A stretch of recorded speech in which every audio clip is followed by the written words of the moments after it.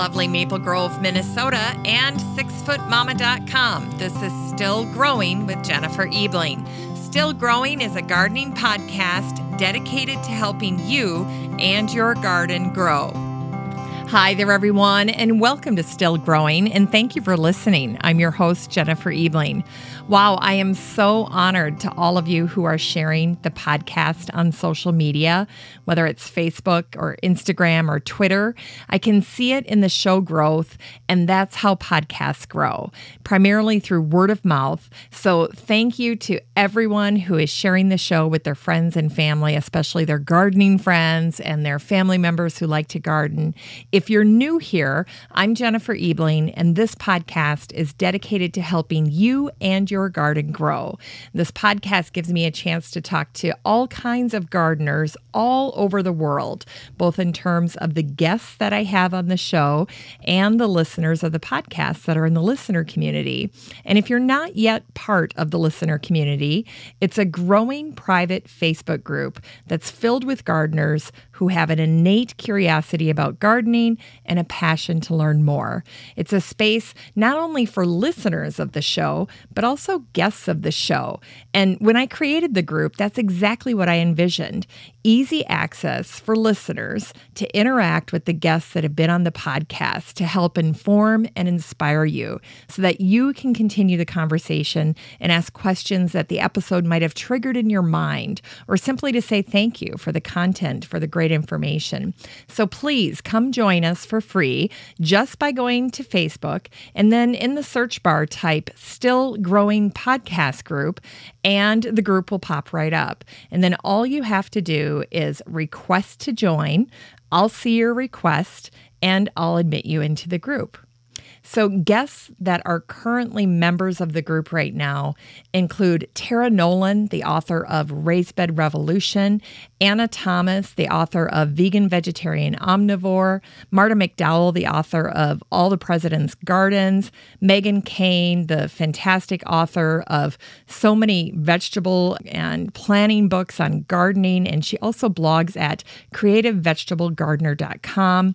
And also Benedict Van Heems of The Big Bug Hunt, which is this episode that I featured last fall about a fantastic reporting and prediction service to help with pest control. So go ahead and check it out. The next time you're in Facebook, just search for Still Growing Podcast Group. I'd love to see you in the group. Now, I want to make sure that I welcome new members to the group this week. And new members this week include Sean Matthews, Roy Becker, Shannon Palma, Tessa Lawrence, Tammy Cooper, Lisa Mudge, Marketa Havlick, Melinda Distasi, Becky Smith, and Lori Kosick. So welcome, you guys. You know, the group, the Facebook group, the listener community is also the only place I go to pick winners of the giveaways from my guests and sponsors. And this week, the winners of the two books that were offered by Megan Kane, last week's guest. Megan is the blogger at creativevegetablegardener.com. She was giving away two fantastic books. The first one is the book that we covered in detail in last week's episode, and it's called Super Easy Food Preserving. And the winner is Sherry Kump. And then the other book that Megan was so generous to give away is her brand new book. It's her Smart Start Garden Planner. And the winner is Susan Scholler McKenna. So congratulations, Sherry and Susan. Go ahead and private message me your contact information, your email, and your address. And I'll make sure to get your information to Megan, and she will be thrilled to send you those books. That's fantastic. You know, last week I announced that I'm starting a listener advisory board that's made up of a group of volunteers from the Facebook group. So I was looking for about 4 to 6 folks to be on this board. I have space for one more. And the whole point of participating in the listener advisory board is to give me feedback and to give me guidance, because I really want the show to be very listener directed. So I put a post in the group outlining the terms and conditions. And board members will serve for spans of 4 months. So this first group, this charter group, will serve between February and May of 2017. And we will do a weekly video chat where we will talk about all kinds of things related to the podcast, including the guest funnel, so the upcoming guests that are going to be on the show, building listenership, how we're marketing the show in social media. And the video chats are recorded so that if anybody who wants to help out in the lab can't attend a meeting, they can always watch a recorded video and then offer their input at a later time when it's convenient for them. This is a completely volunteer opportunity, and the commitment will take definitely no more than an hour a week, including the video chat. And lab members automatically receive a membership into the March and May Still Growing Book Club. And of course, I'll recognize them at the end of every episode. So if you'd like to get in the lab, the listener advisory board for the podcast, go ahead and join that Facebook group. And then in the discussion, just indicate that you're interested in participating as a lab member. Your input is so valuable to me, and you can definitely help steer the direction of the show moving forward. So thanks in advance for that. At the end of last week's episode, I mentioned that I had talked on the phone with my mom, and she had reminded me that daylight savings time is coming up. And I wanted to make sure to mention it at the beginning of this show because it's early this year. It's Sunday, March 12th, and that is just around the corner. And by the time this show airs, it's less than a month away. So we are going to be back in our gardens before you know it. Well, if you're new to the show, I always start out with a garden news roundup before I go to the guest interview. The garden news roundup always starts out with an update from a past guest. This week, I'm featuring a very fun post by Beth Stettenfield of the blog Plant Postings. Now, Beth is a garden blogger in southern Wisconsin, and this fantastic post that she wrote was called "It's Only a Rock Wall, or Is It?" And she did a great job going out into her garden in Wisconsin in January and taking pictures of her rock wall, which is covered in all kinds of amazing living things, including a variety of mosses and lichen and all kinds of little crevices and structures, along with plant material that's continuing to grow despite the cold and the snow. So she has these fabulous pictures, these wonderful images, including how the warmth of the rock is encouraging her sedums to sprout early. I just loved this post, and Beth ended it by saying, some of these spots actually look warm and comfortable. I guess the rock wall is more than simply a pile of cold, hard rock. It's a vibrant, active ecosystem. And readers of her blog agree. There's a ton of comments on this post in her blog, and I absolutely loved it. So thank you, Beth, for sharing that. And if you want to follow Beth's blog, just look for plantpostings.blogspot.com.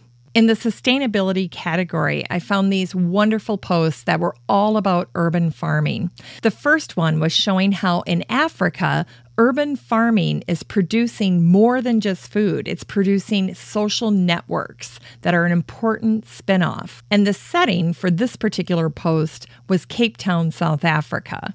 Now, this post was featured in theconversation.com, and there was a little paragraph that I thought summed it up nicely, and it says, "Our research shows that building social networks is one of the greatest benefits of urban agriculture in poor areas. This research was conducted on Cape Flats, a vast residential area of mainly low-cost council housing and shacks." I found this article to be completely fascinating. And then the second article I found about urban farming was featured on urbanorganicgardener.com. And this was all about the urban farm in LA that focuses on microgreens such as arugula, cilantro, or daikon radish. And then the final article was written by Michigan State University Extension, and it just validates that urban agriculture as a trend is continuing to be very strong in 2017. From a continuing ed standpoint, there was a wonderful post that was written actually back in 2013 by Aaliyah Milham, and it was featured on premeditatedleftovers.com. How's that for a fantastic blog title? Premeditatedleftovers.com. And this post is all about how to make your own rabbit repellent. So if you're someone who loves to do that DIY when it comes to pest control, this would be a great option for you. And then also in the continuing ed DIY segment, there was a really wonderful YouTube video that I stumbled on, and it reminded me so much of my recent conversation with Pam Pennick, the author of The Water Saving Garden. So I forwarded the YouTube video to Pam, and then I also shared it in the Facebook group. And the video was by Toby Hemingway, and it's called Contouring Soil to Hold Water. It's fantastic, and it's a great follow-up to that episode that I did with Pam a couple of weeks ago in episode 555, where we talked about Pam's book, The Water Saving Garden. In the how-to segment, I shared 2 posts. One was on how to prune your fruit trees now for a summer bumper crop. This was a great article that was featured in the Dallas News. This post was written by Ann McCormick. It's very concise, and it walks you through step-by-step Pruning 101 Basics. It's a great article to read this time of year. And then there's a wonderful post on African violets. This was featured in A Garden for the House, and the author shares their tips on how to achieve constant bloom with your African violets. This is an extremely thorough post, and if you are a lover of African violets, you would enjoy reading this post. And again, all of the articles that I share in the Garden News Roundup are posted during the week in the Facebook group. So no need to take notes. Just head over to the Facebook group, and all of the great content is just delivered right there. In the plant spotlight this week, there were 2 things that caught my attention. The first one is this little tiny banana that grows on the Musa tiny banana tree. And the banana is so little, it's about the size of a thumb. It is just the cutest little thing, and it totally caught my attention. So when I shared it in the group, much to my shock, I actually had a listener reply back and tell me that they had this tree growing in a container in their house in Minnesota. I was totally blown away. And then also making the plant spotlight this week are Texas bluebonnets. The 2017 Texas bluebonnets have bloomed, and it's thrilling to see them on Texas roadsides. This was reported by Big Bend National Park on TexasHillCountry.com, and they announced early in February that the bluebonnets have begun sprouting along trails and roadsides. Texas bluebonnets usually bloom between February and April.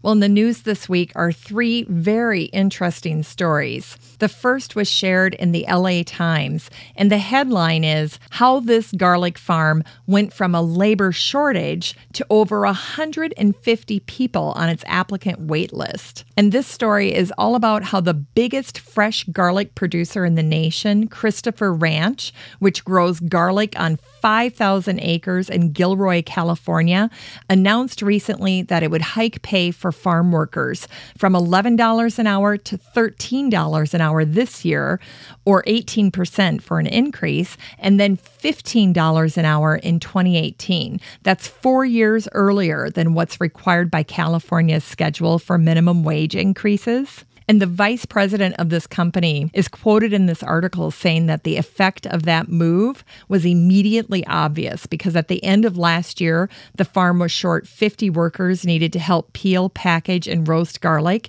And within 2 weeks of upping wages in January of this year, applications flooded in. And now the company has a wait list 150 people long. Company representatives say they had no idea that it would solve their labor problem. So they're very happy with this result. And then there were a number of news outlets reporting on this fossil that was found in South America. And it was a fossil of a tomatillo. And the fact that these fossil remains of tomatillos were found in Patagonia, Argentina, proves that nightshades evolved earlier than thought. In fact, the article is saying that potatoes, peppers, tobacco, petunias, and tomatoes are now shown to have existed 52 million years ago, long before the dates previously ascribed to these species. And then I stumbled on this next news story in a very circuitous way. My friend and fellow garden blogger, Marianne Newcomer, shared a press release from Far West Landscape and Garden Center in Boise, Idaho. And it was all about their policy on yew plants. And essentially, the garden center was offering anyone who had a yew plant and decided they didn't want it a $30 voucher toward a replacement shrub.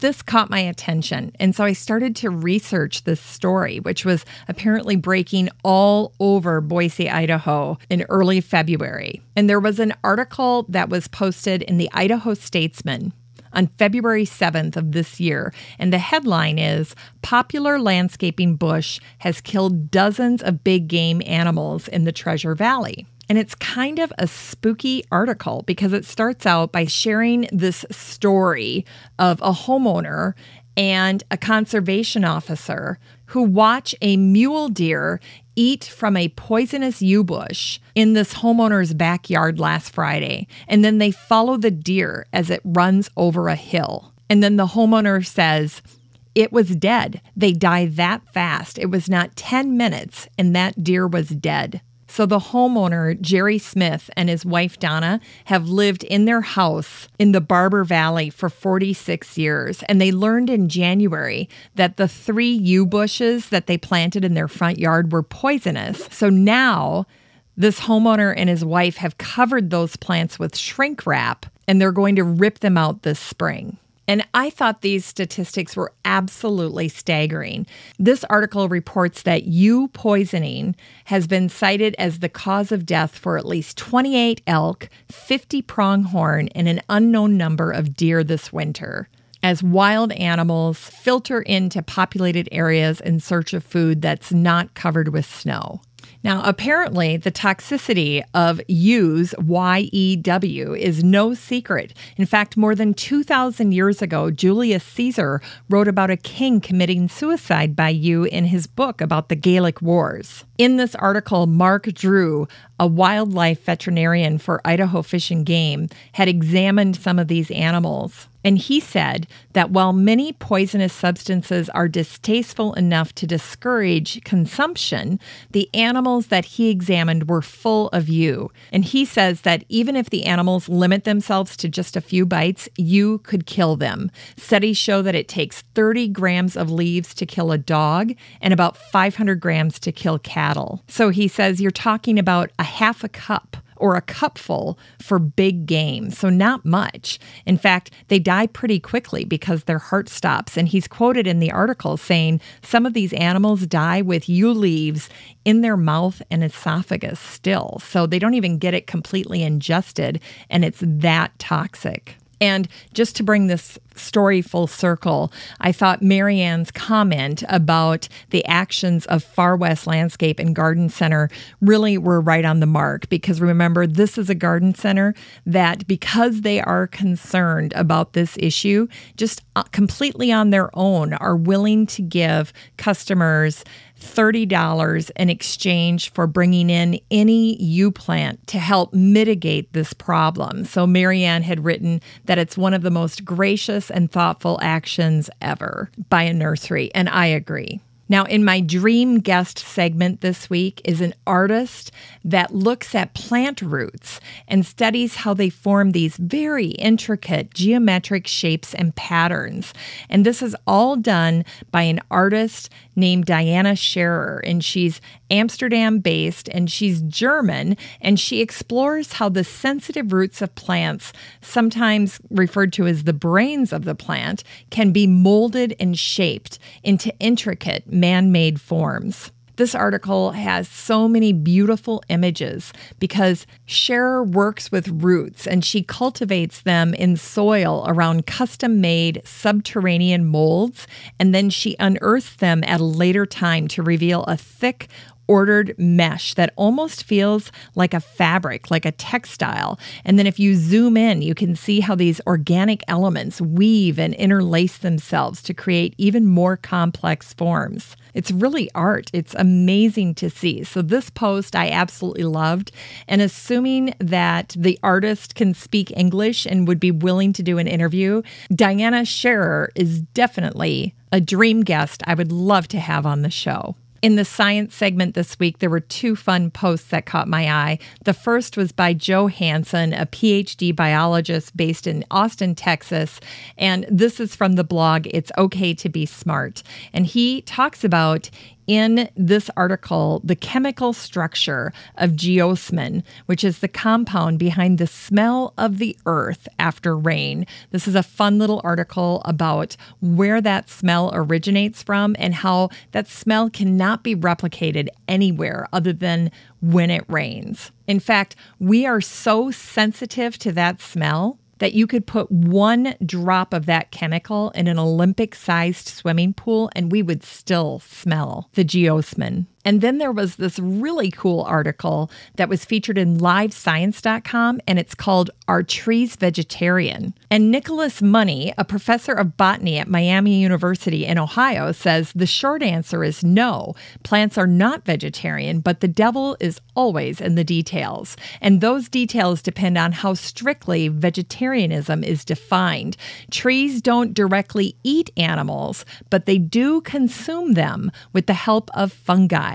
The fungal network produces enzymes that can break down fats and proteins from dead organisms that live in the soil. And the fungi and the trees have a perfect symbiotic relationship. In fact, the relationship has its own name, mycorrhiza, which is Greek for fungus root. So, trees consume animal components through this mycorrhizal relationship. Isn't that fascinating? In the shopping segment this week, there is a super useful post that I found on Pinterest, and it's simply called 20 Money-Saving Gardening Tips. I won't go through them here, but I did share them in the Facebook group, and there might be a few in there that can help you this year when you're shopping for your garden. And finally, in the inspiration segment, there's an article from homify.com, and it's called The Do's and Don'ts, the Garden Edition. I thought this article would be particularly inspiring to you because it shares some of the garden ideas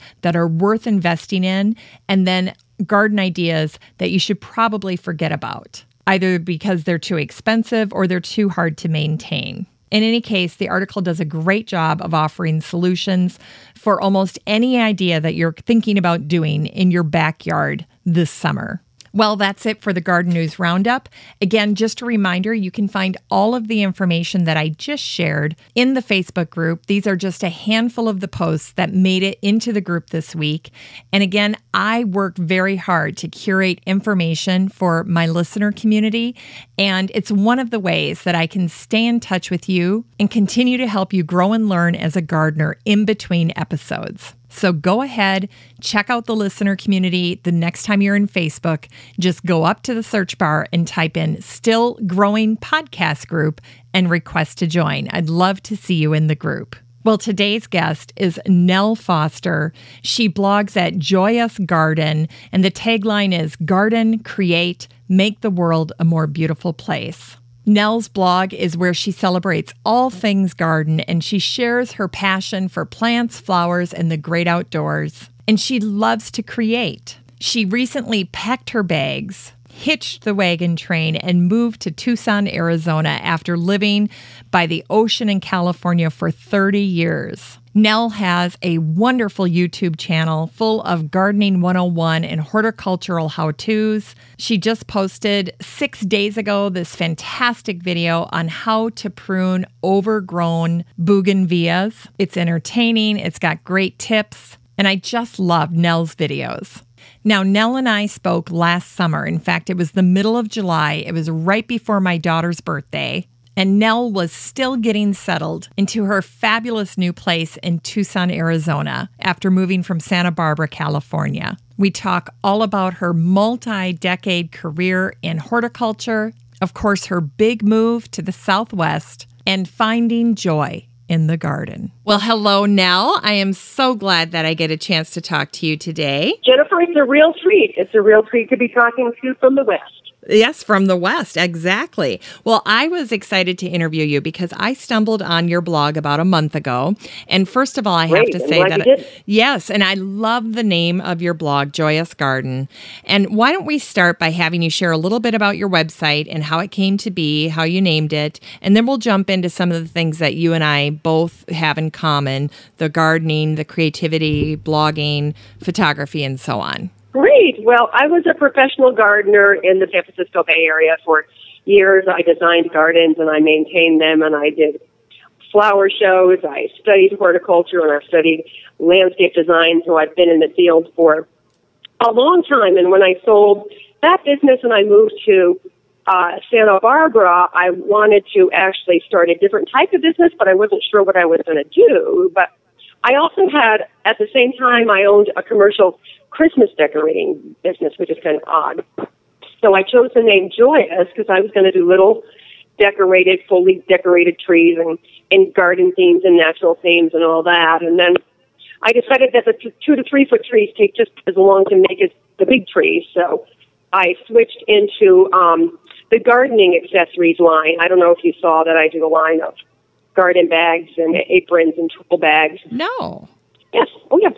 You can see it under our shop tab. It says gardening accessories. Okay.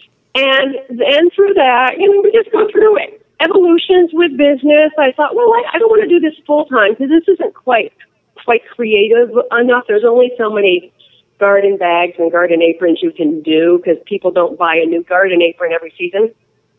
So then I thought, why don't I start a blog? I started a blog as support to the gardening accessories. And then as time went on, I discovered I really liked that. And then I started a YouTube channel, and I did my first YouTube video at either 55 or 56, which is ancient in YouTube world, I'm like the great grandmother.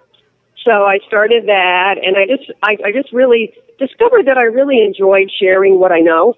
And so the name of the business was Joyous because it was Christmas. It was a Christmas theme, but then it was a little vague. So when I switched into the gardening, I added the garden on the end. I see. So that's how it all came about, and I discovered that I really like YouTube. I like doing videos. I think it's a great way to teach people rather than just reading a blog, to actually see what you're doing. Because I interact with a lot of very beginning gardeners, and that's great because everybody starts somewhere. That's exactly right. Now, do you do all your own photography? I do most of my own photography, yes. Wow. I do my photography. Unless there happens to be somebody filming me, I film myself a lot. The person I work with, she lives someplace else, so we work via Skype. Okay. So I pretty much film myself. I will sometimes have somebody with me. Okay. But I do a lot of my own.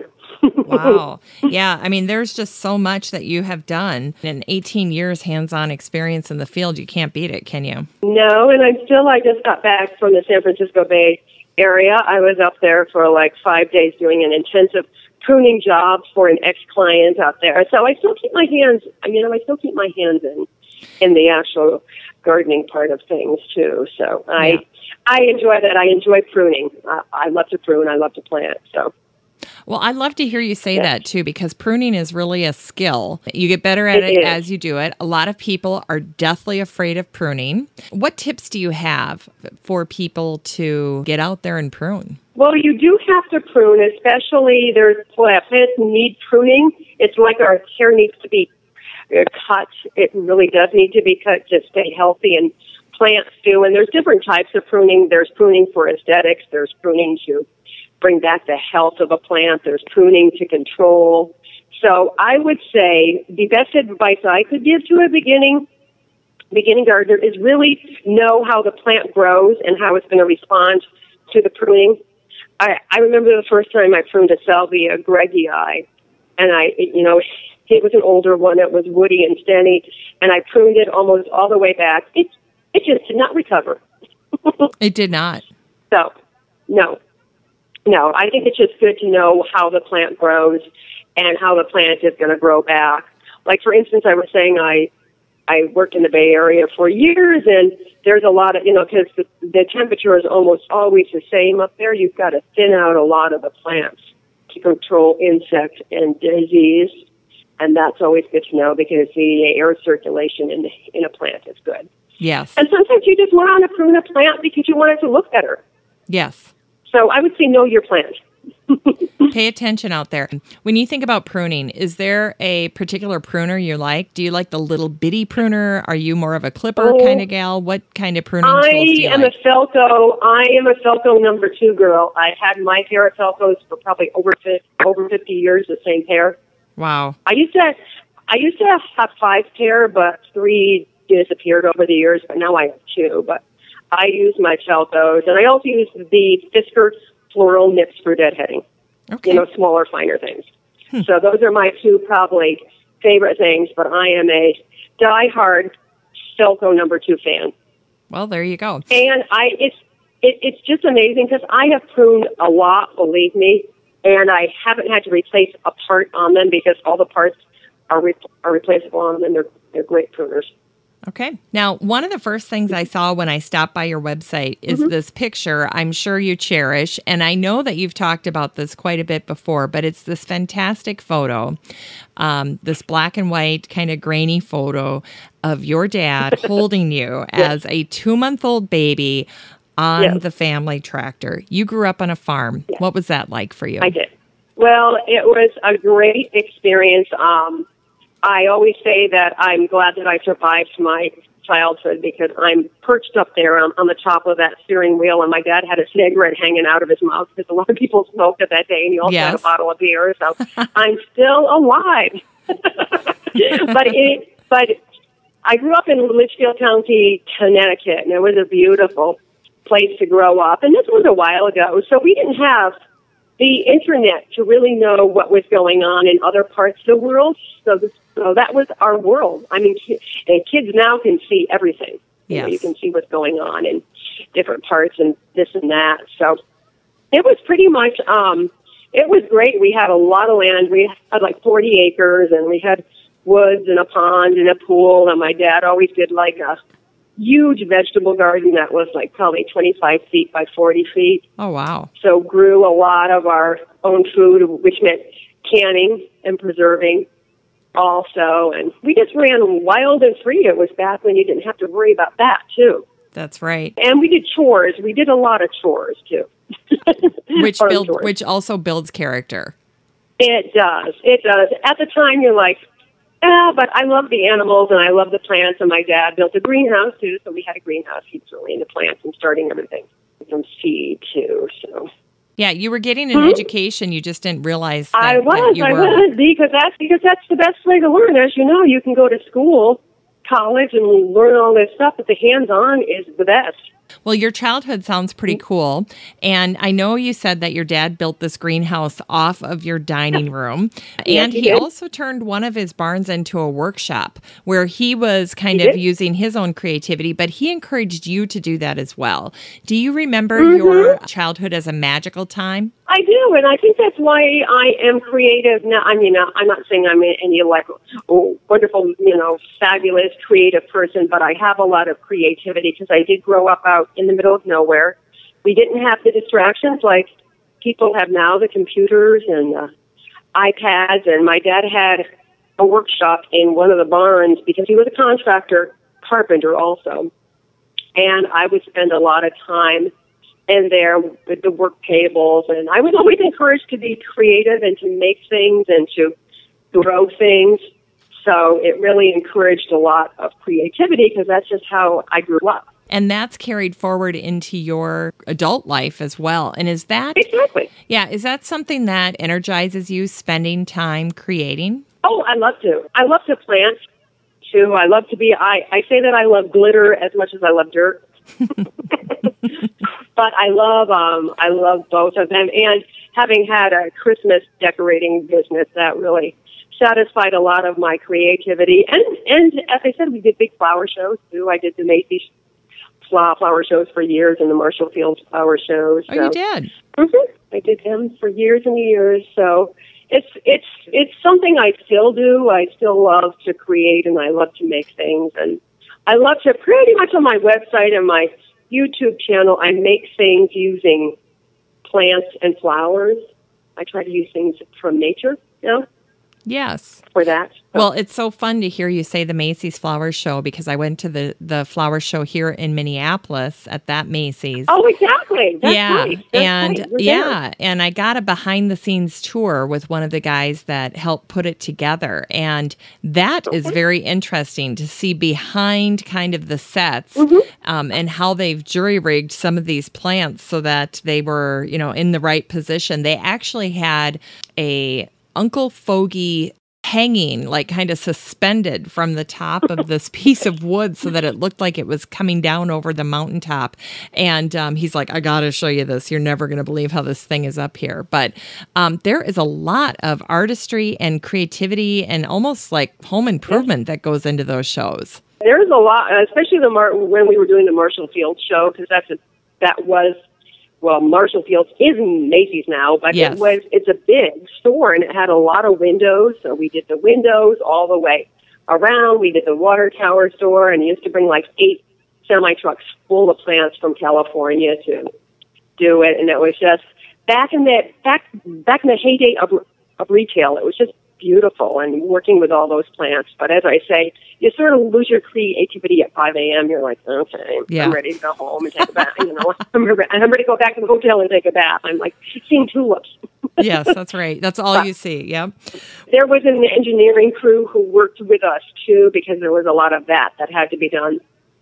So you don't see that. You don't see that when you go to the show. You just see all these beautiful plants, but you got to see that behind the scenes, and it's a lot of work. It's also a lot of work to upkeep it.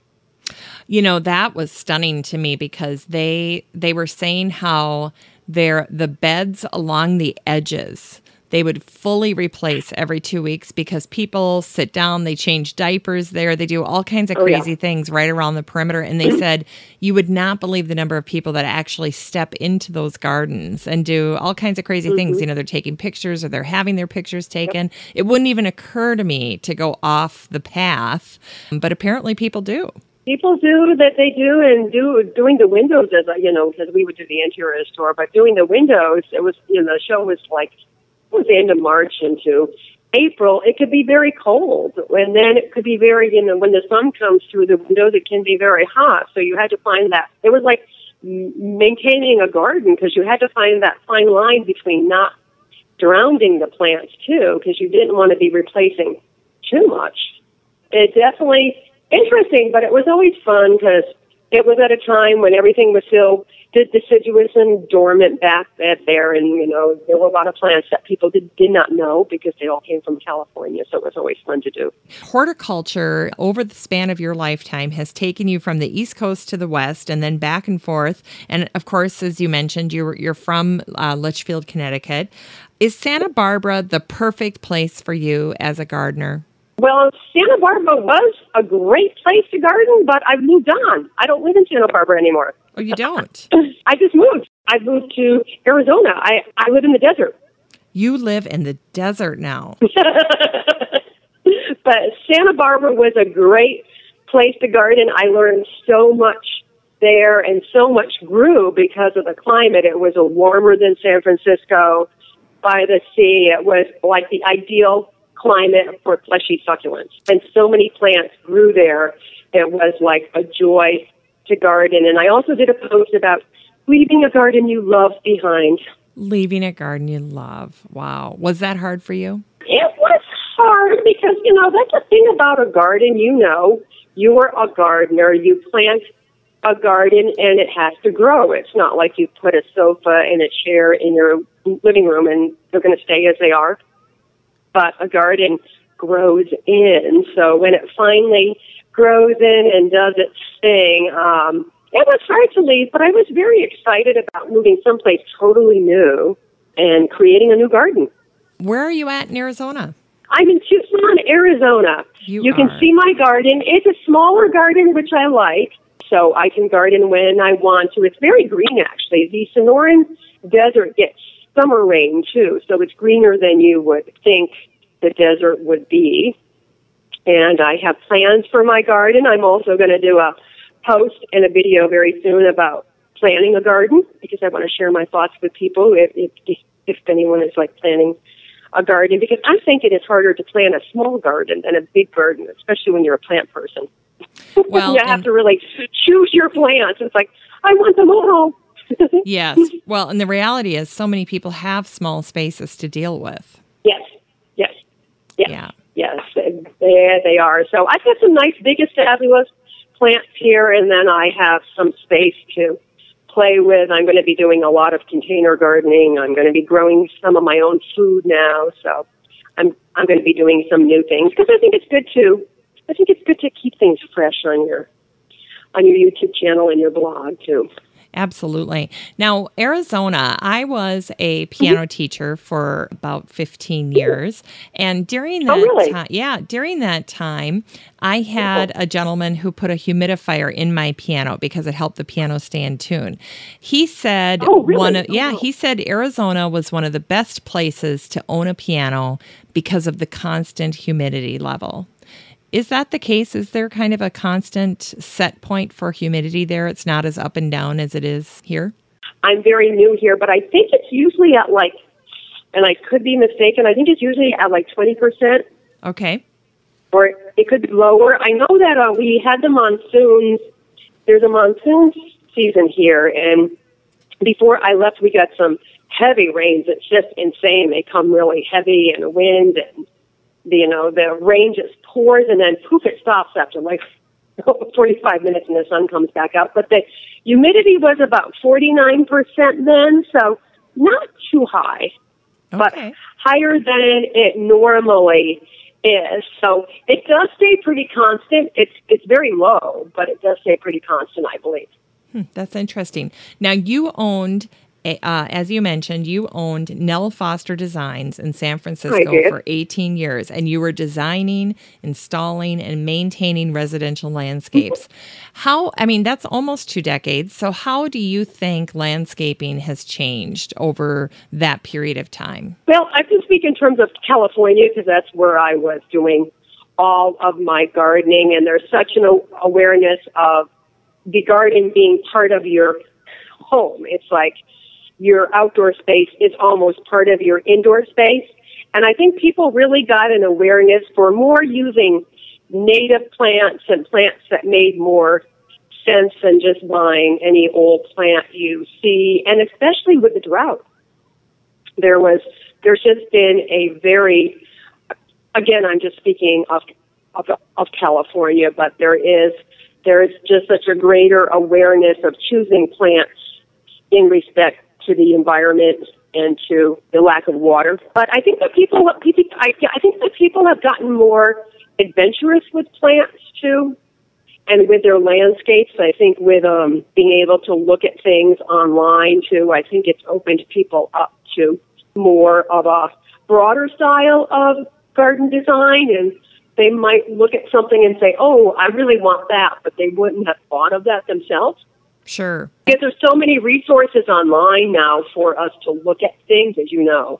Yes. And do you think that there is a tendency to not appreciate the water demands of plants in these drought-stricken areas? Or are people more aware of what they've got to do to make things thrive there? The Bay Area, and I know in Santa Barbara, for instance, had all these beautiful fountains. There's lots of fountains in Santa Barbara.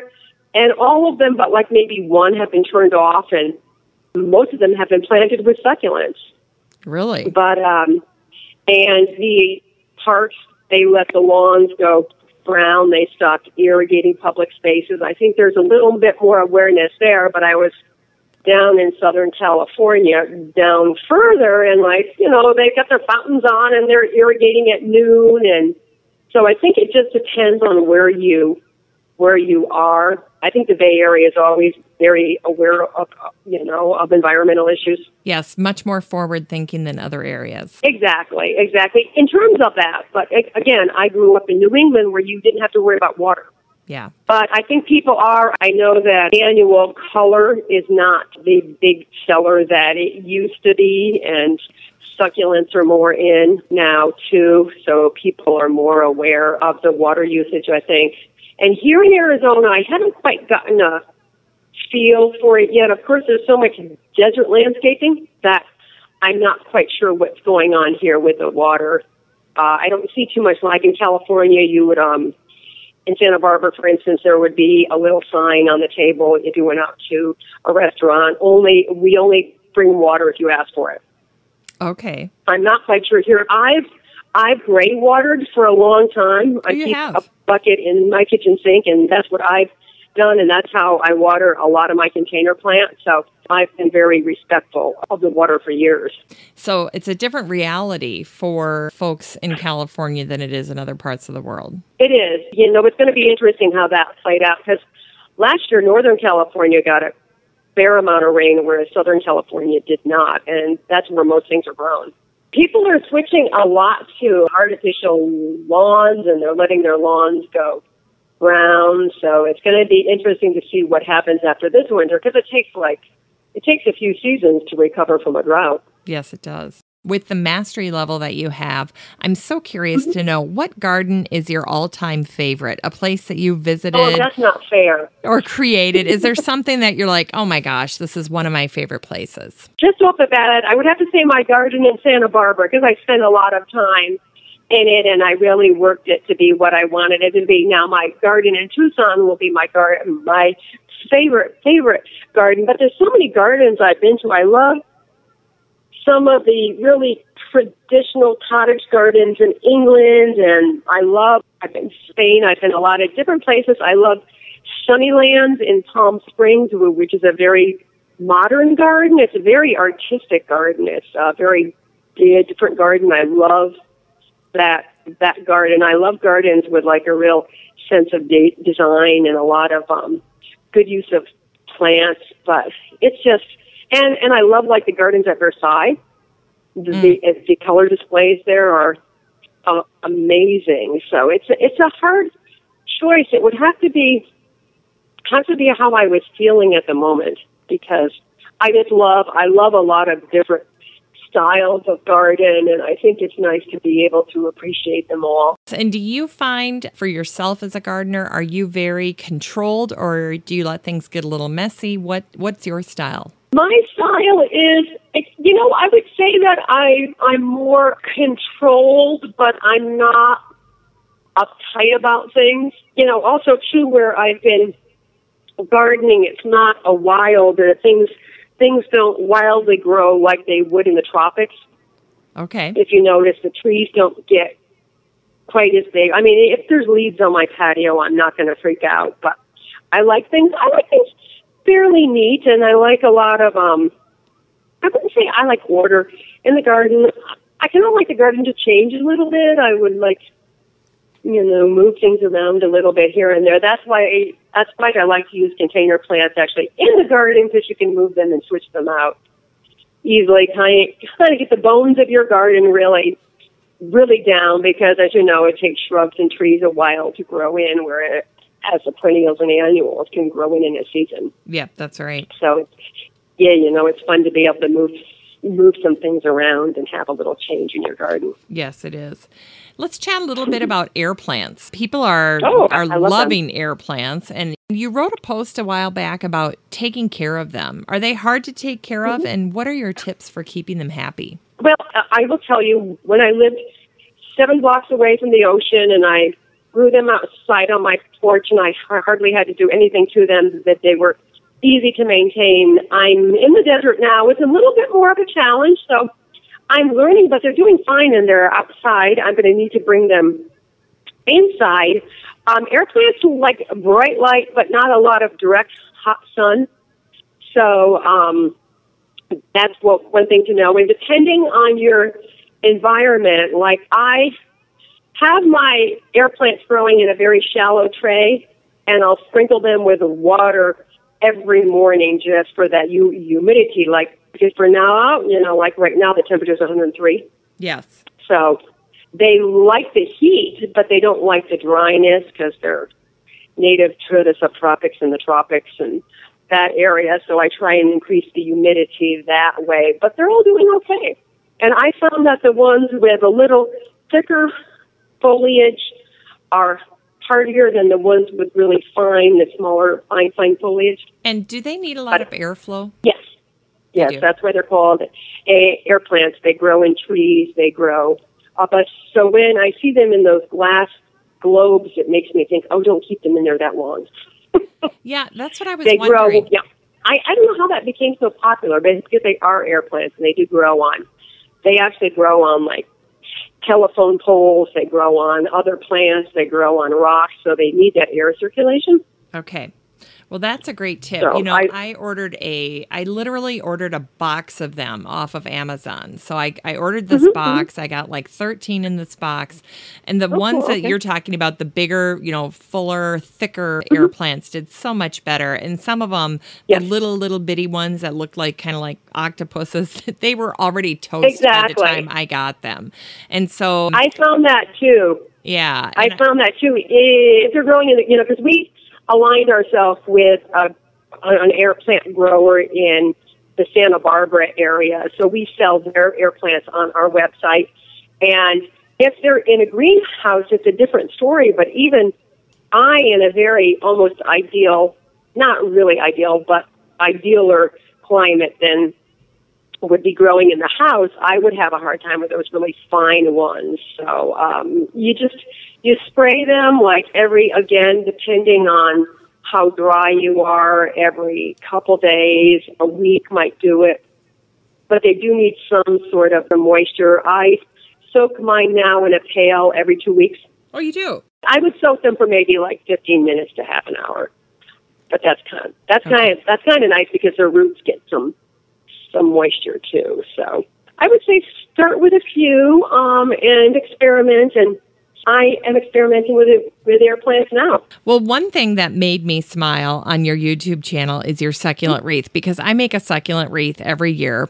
Actually, I take my succulent wreath down at the end of the season and I put it on the ground and then I bury it in mulch.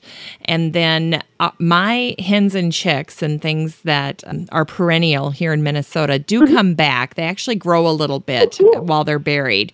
But when I bring it out in the spring, it needs a little refresh in spots. So when I saw you do your succulent wreath, it made me smile because I thought, oh yeah, they're just the best, aren't they? They're fun to make. They're fun to make from cuttings. They're fun to make from plants. And there's different ways to do them. As you know, there's different frames and different methods of doing them. It's just what you feel comfortable with and what you learn and what you want to experiment with. Now, do you propagate succulents a lot? I do. I propagate them a lot. I've got a lot of videos and info on that. I actually took a lot of cuttings from my garden in Santa Barbara and brought them to Arizona. So I did a video on that I haven't posted yet, but okay. I propagate succulents. And it's important to have them kind of callus off, right? It is. It's called healing over, yes. Healing over. Okay. Can you talk a little bit about that for people maybe who haven't tried it or know what it's about? Well, succulents are full of water. Their stems and their leaves are full of water. So if you plant them right away after you do the cutting and you put them in the mix and then you water them, they might rot out.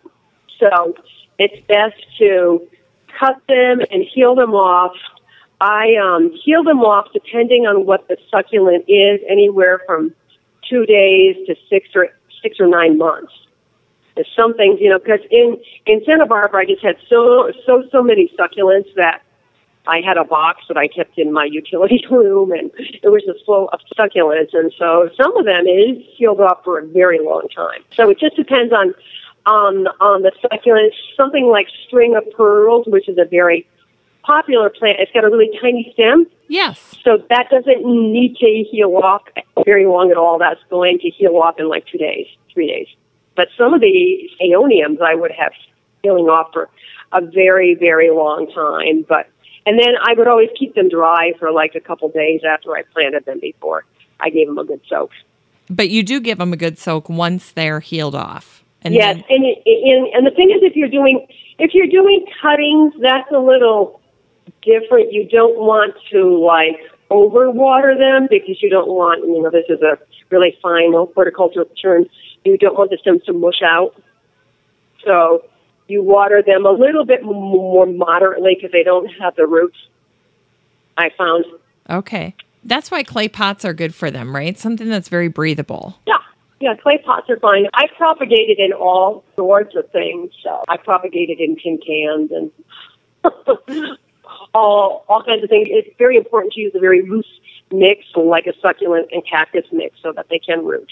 Okay. All right. Well, those are some good tips.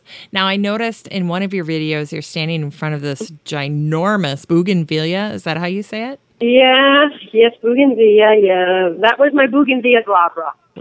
That had to be hard to leave behind. That thing was enormous. It was enormous, and Santa Barbara was the kind of climate where they just grew really well. At my new home, I've got 4 bougainvilleas, and they're not flowering. They aren't putting out quite as much of a display because, I haven't pruned them yet. It's been too hot. But it's cooler here. It's colder in Europe in the winter, so it takes them a little bit longer to get going, whereas Santa Barbara is just that mild year-round climate. So they grow like crazy. It was always a challenge to prune them. It's a challenge because they're so thorny, or what? Well, it's a challenge because they are very thorny, and they're very vigorous growers. So you have to be aggressive with it. Especially when I did I would do one pruning at the end of winter, which really set the tone of how the plant was going to grow. And that was a big pruning.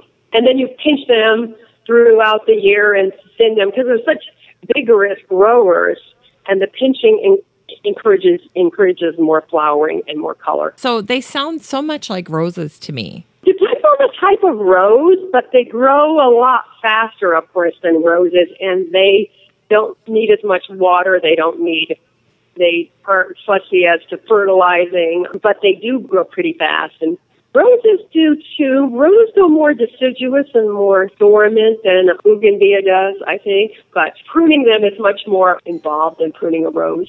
When you think about your new garden, can you give us a virtual tour of that? I know you mentioned you have a video of it on your website. I've got a video of it, and I've got some pictures on the blog. But you walk into a gate, and there's a patio that wraps around 2 sides of the house.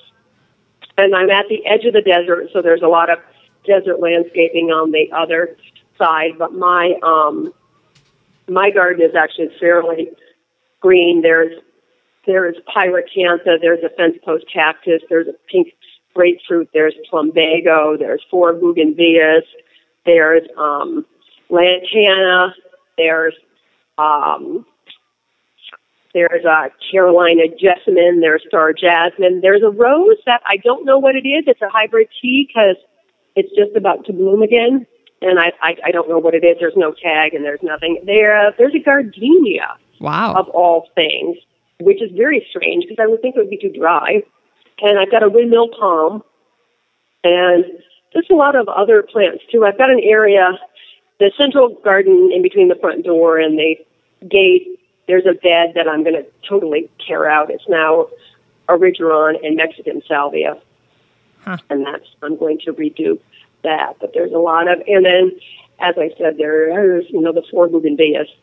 It sounds very lush for a desert garden. It is. If you look at the pictures, it is. And the surrounding outside, just outside my fence, there's a pomegranate, there's a Texas olive, there's desert bird of paradise, and there's a, I think it's called a desert bottle tree, and there's a few sorrel cactus, a prickly pear, so there's all kinds of things here.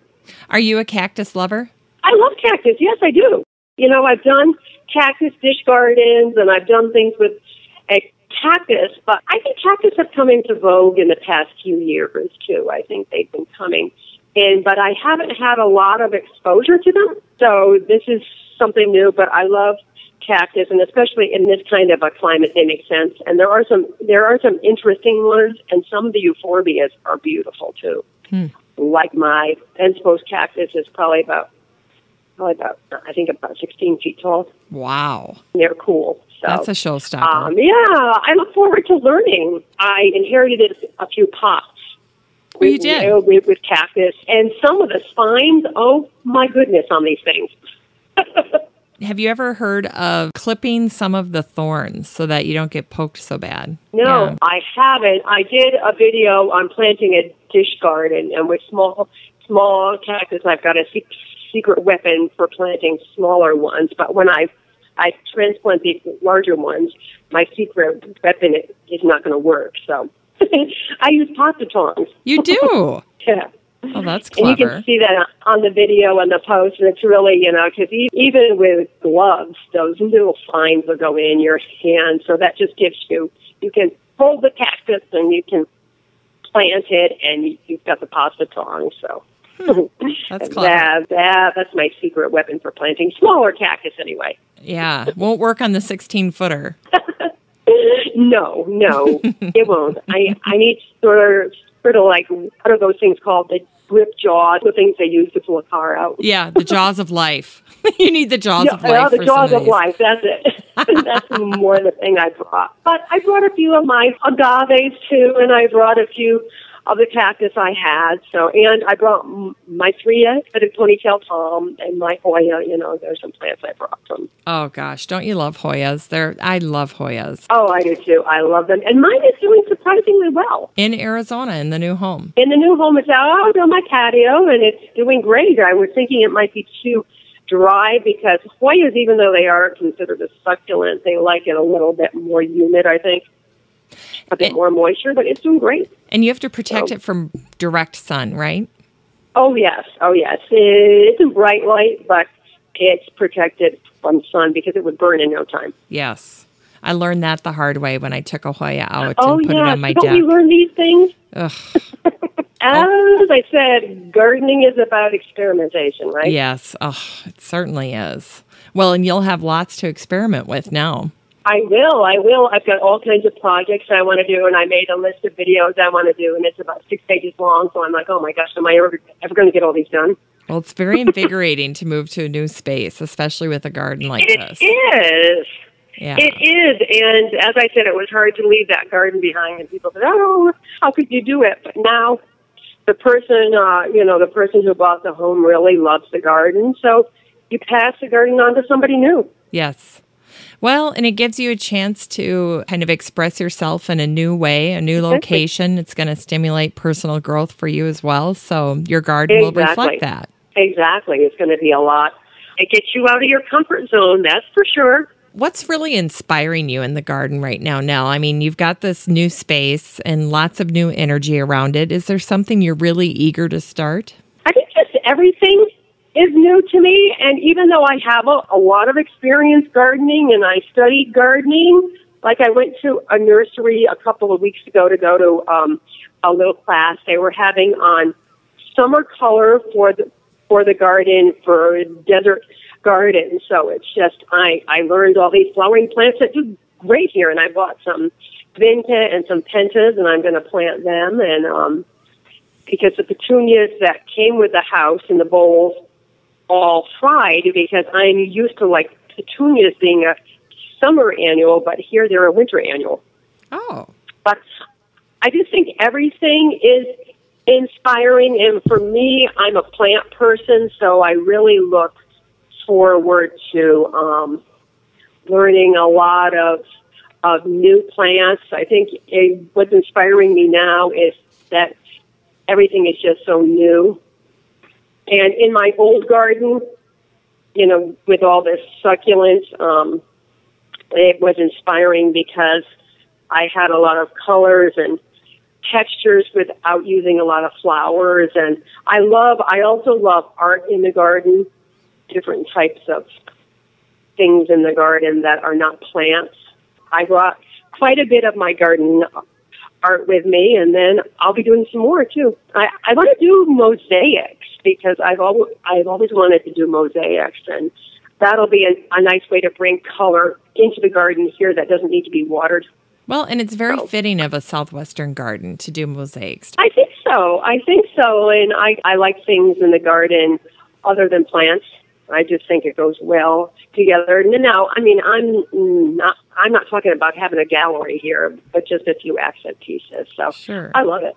I do too. I think it's fun to play with those things. And I call, it's so funny because, we always say, oh, I'm going to go out and work in the garden, but it's more like, I'm going to go out and play in the garden. What is one of your central strengths as a gardener? You've had a lifetime of experience in the garden, and you must know some of the things that you do so well that are effortless to you that are kind of mystifying to other people. What is one of your central strengths? Oh, I would say probably my most central strength as a gardener is my pruning abilities. I know we talked about that earlier, but I think that's it because I've always loved to prune. It's always been something that I have enjoyed doing because it's kind of like that. Those opposing forces of good and evil because you feel like you're being a little nasty, but you're actually being good. Yes. And you can you can shape a plant and you can really help a plant by doing the pruning, as you know. Yes. So that, I would say, is my central strength. So is that invigorating to you when you just see a hot mess of a plant and you're like, oh, I can totally redo this thing? Oh, yeah. Like I was up in the Bay Area. My client has a weeping pussy willow, and it just grows like it. We call it cousin it. And when I first look at it, I'm like, oh, my gosh. But then when I get in and I get under it and I get going and it's looking good, it is. It's very satisfying. Design is something else that so many gardeners struggle with. Yes. Does design come naturally to you, or do you have to work at it? I did it as a career for a long time, and I really liked it. And I would work with landscape contractors to do the hardscaping and bring the vision of the garden through. So with my current garden, because it is smaller, it's going to be harder to do the design process because I want, to do this and that. But that's actually what I wanted because this is a year-round gardening here too. So I did not want to be a slave to the garden. So I would say that it comes natural to me because I really enjoy it. I love all aspects of design. I love to look at interiors. I love crafting. I love DIY. I love to look at a lot of different kinds of designs. So I think it is just a fascination of mine, a hobby, and I made it a career. I did, as I said, I did Christmas decorating and flower shows too. So those are different kinds of design. Now, what is something that you wish new gardeners knew? That there are a lot of other plants that you can use other than the ones at Home Depot. Not to knock Home Depot, but there are such a variety of plants that you can use in different areas, and you don't have to use the same plants. I think a lot of people are safe with that too. Just you see that, and I'm going to buy it, and that's what it's going to be. But I think it's good to broaden your horizons plant-wise because there are a lot of interesting plants out there. And another thing is to know that plants are going to grow. So I think a lot of people plant things too close together or too far. So you really have to pay attention to the plant itself, as I said before, with the pruning.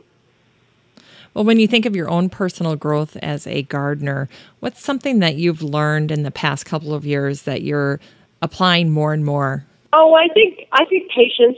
Just be patient with how things grow, and it is going to take a while, and just accept that your garden is not going to grow in a heartbeat. Yeah. And you can plant other things. You can plant annuals. You can plant things that are sort of like filler plants while your garden is growing. I think it's just patience. Yeah. And I've also learned to be more laid back because I was a professional gardener for so long. You know, I was like a maniac gardener because I was doing it so much. But I've learned to be much more laid back about it. And I've always enjoyed it, so it's not like I wasn't enjoying it. But it was really, when you're doing it full time, it's tiring. Yes. And now it's just pure pleasure. That's but fantastic. I love being outside. I love nature. That's another thing I love too. So I love being outdoors. So I'm curious, do you have any favorite garden bloggers or garden writers that you especially enjoy? Gardening is so specific regionally, and I think I'm so immersed in gardening now that I tend to look at more like food blogs. I look at design blogs. I look at crafting blogs. Probably one garden blog that I do look at a regular basis just because I think it's got some cool stuff going on all over the country and the world is Gardenista. Yes. It's just a nice one to look at design-wise, and I like that. There are a lot of great garden bloggers out there, so many. I do my garden blog and my YouTube channel as a profession. So I like to look at other things when I'm not doing this.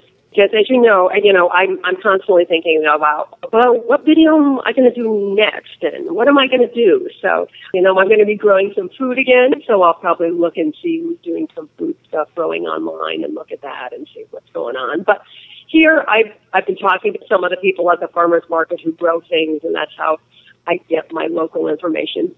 Yeah, that's a great place to go to find out about edibles, that's for sure. Well, Nell, I want to thank you for your time today. It's been tremendous to get a chance to chat with you. It's been so much fun, Jennifer. Thank you. And I'm so looking forward to seeing more about your garden space and what you're going to do in your new home and your new garden. Well, thank you. I'm looking forward to doing my garden, too, and seeing how it turns out, because I'm going to do a video about planting my garden too, because my thoughts are kind of all over the place, and I thought if I do a video about it and I share some of my thoughts, it might help somebody else who's planting a garden. I think it's tremendous.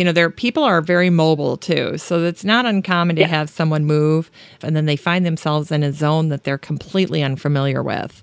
So And some people are just interested in other gardening in other parts of the country, and the desert is like, I lived in California for so long that the desert is a really different place to garden. One thing I would be thinking about would be like snakes and lizards and such. Do you have to worry about that? There are lots of lizards. I love them. There's so many different kinds here. The only one I've seen in my garden is a common king snake. It's about a 3-foot-long black snake, a gorgeous snake. But when I garden in my beds, which I don't have a lot of thick vegetation, I'll take a broom and I'll just make sure there's no snaky poo in there. But snakes are good too. I'm not crazy about rattlesnakes. I hope I don't see any of those. Yeah, I'm not crazy about those either. That would drive me right out of my garden. I don't think there's too many around where I am. That's what I've heard. There are a lot of the common king snakes, and the common king snakes are constrictors who apparently kill the rattlesnakes. So I'm like, okay, well, that's fine. Oh, well, we'll keep those guys around. But there's a lot of birds and bunnies and a ton of butterflies. That's why I got the pentas, because they are a strong butterfly attractant. So I look forward to seeing how the butterflies are going to discover and enjoy my pentas. Wow. Because we did get like 4 days of rain, 4 spells of rain 4 days in a row, and then it just stopped. So the monsoon season apparently goes through mid-September, so we still have some time, I guess. But it's great. It's nice to see, it's that sort of relief that the plants get. It's like, oh my gosh, water, because it is hot here. Believe me, the sun here is so strong. Well, lots to adjust to and lots to learn and grow about there. Right, because I'm sort of the opposite of where you are, whereas we talked about it earlier, you garden in the summer, and it's almost a frantic time, whereas in the summer here, it's almost too hot to do anything. I've got some ideas of how I'm going to prune, but I'm going to do it in the evenings or very early in the morning because it is too hot to be out there midday. Wow. Well, chronicle all of your learnings, even things like, the timing, how you plan to go out and when you go out and how you handle it. I think those are all going to be great tips for people, and they can learn alongside you. Exactly, and I'm going to do a series called Pruning My Salvia for the first time. And it's not like I'm pruning a salvia for the first time, but it's the salvia that I inherited in this garden for the first time, and I think it'll really help people who maybe they've got some plants in their garden, but they don't know how to prune, or they just moved into a garden and they don't know what to do. So Yeah. I'm going to start that soon. So I've got my bougainvillea here, so that's going to be a whole series. Oh, that'll be tremendous. Well, Nell, I'm going to keep an eye on you and let me know if there's anything that you want to come back and cover. That would be fun. I've got some ideas. We will definitely stay in touch. Yeah, I love the whole, adopting a new garden or creating it in a space that's already been started. I think that's a really great area to explore. It is good because so many people do that and they don't know what to do, or they just, satisfy for how the garden is, but there's so many other things that you can do. Yeah. I think it's fun. I'm looking forward to it. And I want to say to you, good luck on your garden tour this weekend.